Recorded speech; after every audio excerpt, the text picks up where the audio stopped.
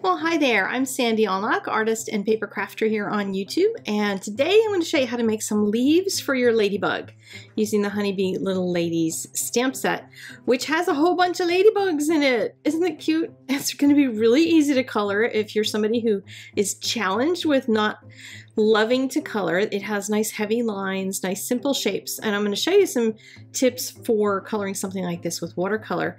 But first I'm going to do the leaves. Because this kind of a thing, I pretty much find that if I'm going to do something scene-wise that I'm not sure of, then sometimes I want to do that first in case I screw it up, and then I don't have to paint the rest or feel like I'm going to mess it up when I do my scene.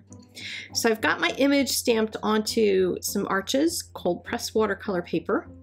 I'm just using one color of green for right now to make a stem for my little ladybug to walk along. And I want to give you a little tip on it. What I should have done, and I didn't do deliberately so I could show you this, is to do any other stems coming off the bottom one while it's still wet. Because you can see when I make stems coming off this top one that the stems, the thin one and the wide one, they blend together right away. Because I'm just putting all that color down real quickly and doing it while it's wet. Once it dries, you'll get that hard edge, and it depends on, you know, how worried you are about getting that hard edge to blend in or show up. But I'm going to try to see if I can make that hard edge right where the edge of the fatter part meets the edge of the thinner one.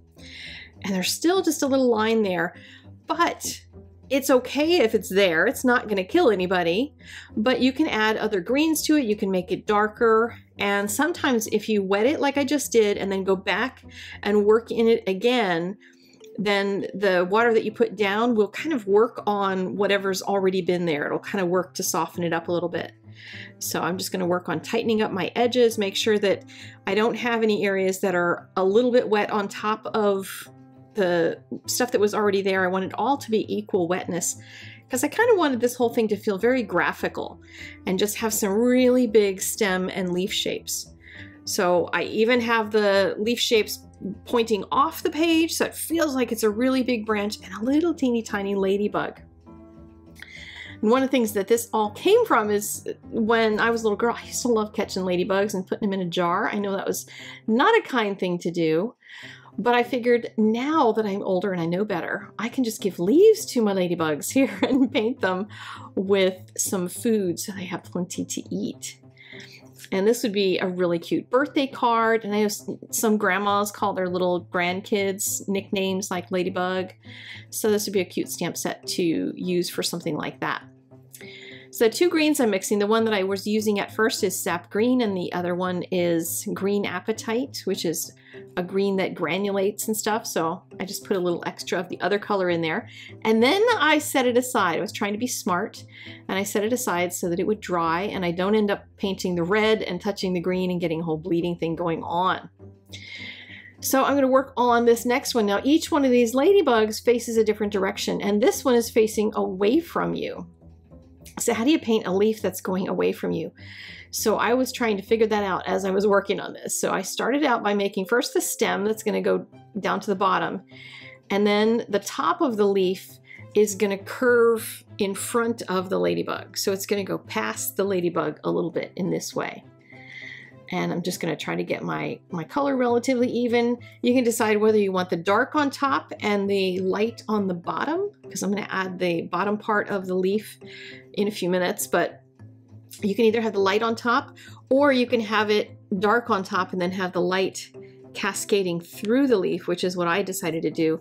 So I'm adding more of that dark, rich color on the part that's facing toward me, and then there's going to be a part in just a few minutes that's going to be facing away in the other direction, and that I'm going to use a really light watered down kind of green for. And if you're the kind of person like I am that has trouble mixing a puddle of paint that's going to be enough for the entire piece that you're trying to paint, then doing it like I am is sometimes a little easier way to handle watercolor, which is basically painting straight up with the paint itself and not doing a mixed green. So the the dark green has now dried, and I'm going to paint the other side of the leaf. So you can picture this as kind of curled over, and this part is hanging down off the opposite side. So the ladybug has quite a distance to go to get out to the end of that leaf. But you can see having some really watered down paint makes that green a much lighter color. And as I said, you can go the opposite and do dark green underneath and a light green on top, and either one will work quite nicely. And then I'm going to add in, I'm going to drop in while it's wet a little bit of the darker color down toward the bottom. But I don't want to get the same level of darkness that I already have on the part of the stem that's already painted, so that they maintain their distance from each other. Now this little ladybug is flying. At least I picture this little ladybug is flying, because the legs are all pointed in such a way that it looks like they're flying behind the little bug. So I'm going to put branches not right under where my little ladybug is flying at. That's going to make them look like he or she. I think ladybugs can be boys. I think there are male ladybugs, because they wouldn't be able to reproduce, right? If there weren't. I should probably look things up about ladybugs before I start doing them. But this little guy needs to not have something right underneath of him so that it looks like he's flying. And so I'm going to make my stem way down here at the bottom. And you can choose to just do stems, or you can do stems with leaves on the ends of them, just by making them wider a little bit. But the cool thing about having it be really close up like this is that you don't really have to worry about the drawing as much, because you're just giving the impression of being a really close up branch. And all you have to do is draw the bottom of a leaf, and if the top doesn't look quite right, that's not going to hurt anybody. And I'm just going to mix my greens a little bit so that they blend together nicely as they're being painted. And then I decided I wanted to have something else coming up here at the top. So I'm going to bring in another branch from the top area. And since that main stem is still wet, I can do that without having that crisscross of that hard line.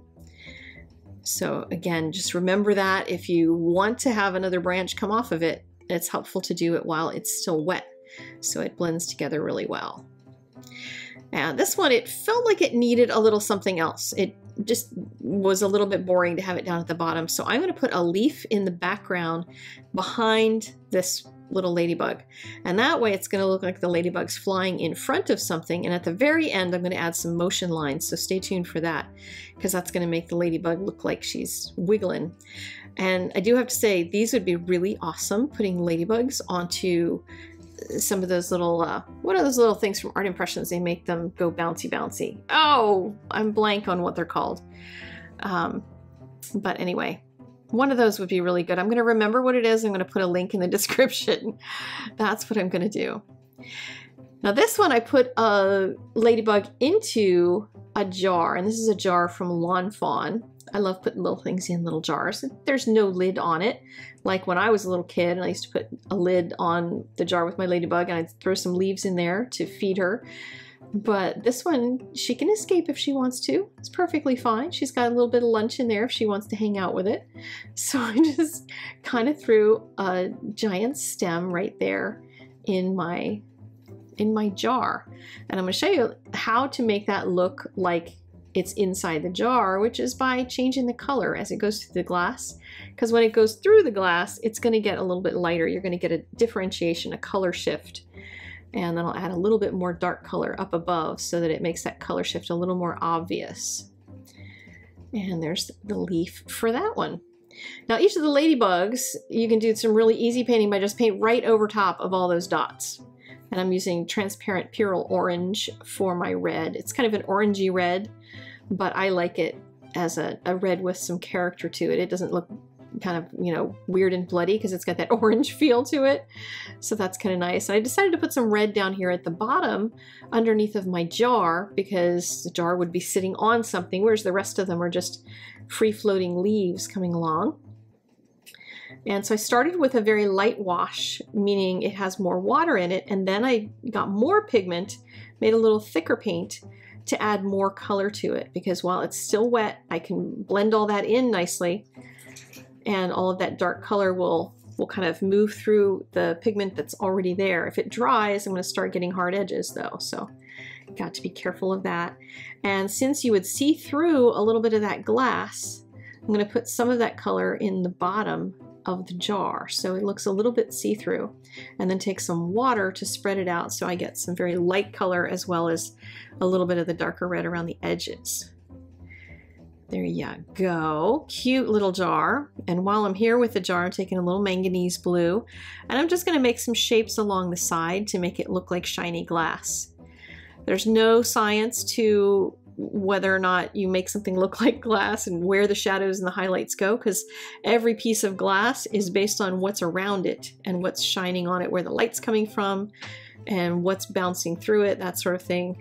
So I'm just putting a little bit around the edges to make that feel more glassy. And then for the black portion, I'm using lunar black, and you can just paint them, you know, like the heavy paint at the bottom of the head. So I left some highlight on the top. You can get that crazy, or I'll show you on the next one how to do it much more simply. But the black, you can just paint right over top of the red once it's completely dry in order to paint your ladybugs. And then what I'm doing is taking the paint, I'm using a brush that's not very wet, and I'm pushing the paint into one area so it kind of has a dark to light sort of thing. So you can push the paint that way instead of painting it on with a little bit of a dark to light, shadow to highlight kind of thing. Then finish that little guy up. And then finally, I got out my letter dies from Ellen Hudson, and I put a little high on each one and popped those letters using some dimensional adhesive. These are power tabs, and I just cut them into little slivers so I could put them behind the portions of the letter that I wanted to use. And the HI was just a really nice, simple thing. I added a black layer and then put the whole thing onto a red card base to finish off my cards. Really fun and simple and clean cards, but it's a way to feed your ladybugs. So if you're somebody who used to collect ladybugs as a kiddo, that's kind of fun to do, to go back as an adult and feed your ladybugs some leaves. Thank you so much. Click the like button if you enjoyed this. Supplies are on the blog and in the description down below. Bye-bye.